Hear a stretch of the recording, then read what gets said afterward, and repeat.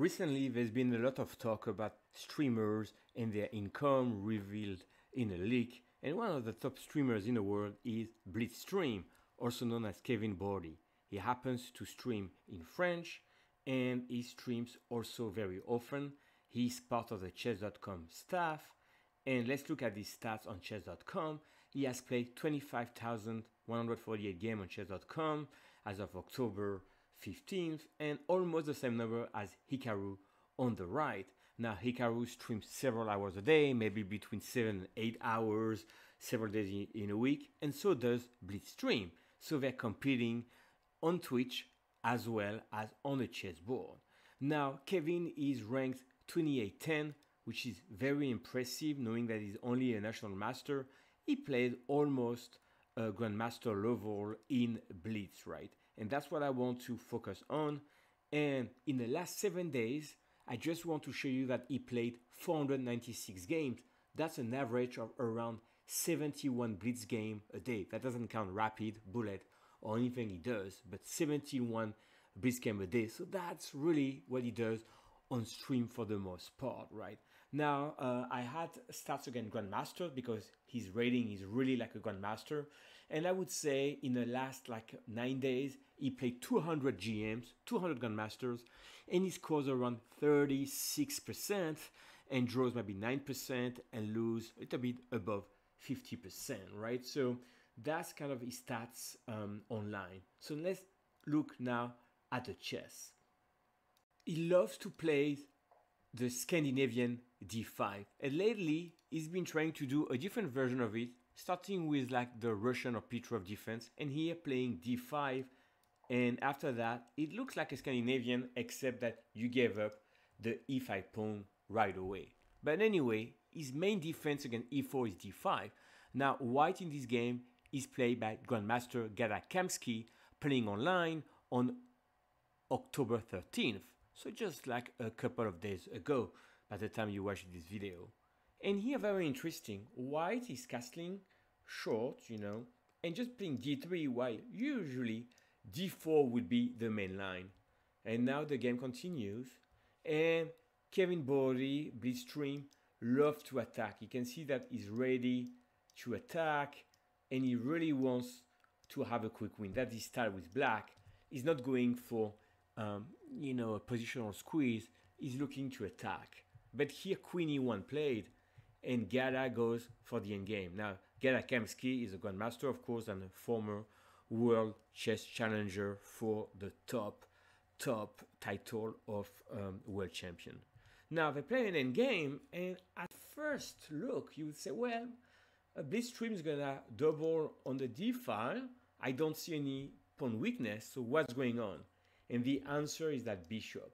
Look at that bishop on h5. It's not doing much and cannot do here. And even if you move it back here, it's just stuck against this pawn. That is white's plan. So let's see that. Bishop retreats. Now the knight comes here, pinning the knight. And here take, bishop e3. So clearly Gata wants to exchange pieces. And look, you have two weaknesses. These pawns are extremely damaged, and that bishop has no future. The only way you can activate the bishop to play f6, bishop f7, and e5. That takes a lot of time. So that's an endgame, yes, but white is better. So here, check. Now, that knight is definitely superior to that bishop. I think there's no contest here. And here, blunder by black. So here, normal move would be probably rook d6, trying to get some fight. But here rook c4 played, and after rook a c1, rook d8, simply king e2, very common move. Now the bishop's trying to come to life, and then here black resign. So why is that? Well, the rook here is stuck. Yeah, the bishop can be activated, but that rook is completely without any escape. So let's say if you wait a move like that, you can play king d2, protecting c3, and now you can go on a rampage, open the line like that, and black has no defense. That rook can only be exchanged against the knight, but white is completely winning. So that was a very powerful, I think, display, and you can see that with bishop b5, and the bishop here, black was under pressure in this early endgame. Let's see one more game with the Scandinavian.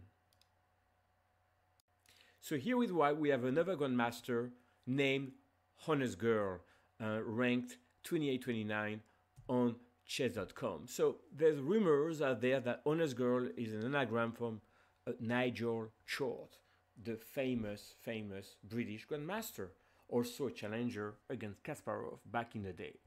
But now the game continues, and this is interesting. I would think knight f3 would be natural, but queen e2 first.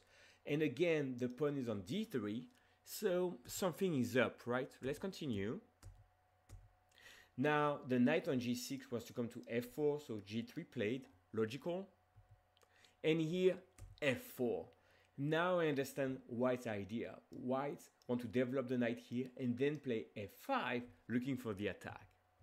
Now, e6 played, and here, f5, putting pressure right away.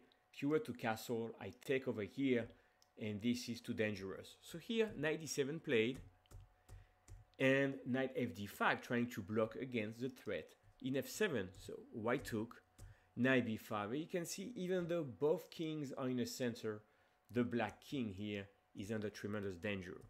And here, check, knight f7, and a move 19, black resign, because then you can simply take and take the rook, and you have a winning position. That was a very short victory with white. Let me show one more game against Grandmasters. And once again, I will show a game against Grandmaster level. So here, Blitzstream played d4, knight f6, and that's his favorite move is bishop g5. He has literally thousands of games with the Trompovsky here. And the opponent is a Grandmaster named Checky 2015, another anonymous Grandmaster, I think, ranked 28-78. So very strong opponent. And let's see how the game unfolds. All this is theory for the Trompovsky, and I would say so far, I like what Kevin Bordi has done, right? Because he has developed the pieces, trying to open up or play a5, and black has to develop pieces, right? The king is the center. So here there's a bishop pair for black, but very interesting to see how black continues. And here knight d7, okay.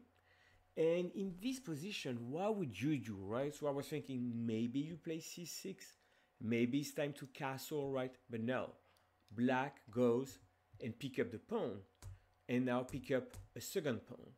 So here in this position, I thought that white would continue with e5, trying to blast open the e file, but here Blitzstream play f5.